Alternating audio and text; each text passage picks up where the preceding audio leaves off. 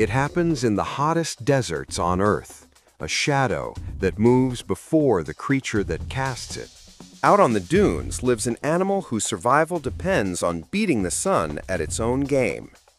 The Saharan silver ant runs through temperatures that would melt your skin. Moving so fast, its shadow outraces its body.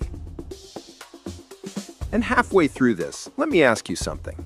Have you ever imagined a creature so adapted it bends the laws of heat itself? These ants sprint at speeds that, relative to their tiny size, rival a cheetah. Their legs strike the sand 50 times per second, lifting their bodies high enough to escape the scorching ground. And their metallic hairs reflect sunlight like microscopic mirrors, creating a glow that pushes their shadow outward, just ahead of them. In a world too hot for life, they found a way to stay one step ahead. Like and subscribe to Chronicles of the Curious Earth.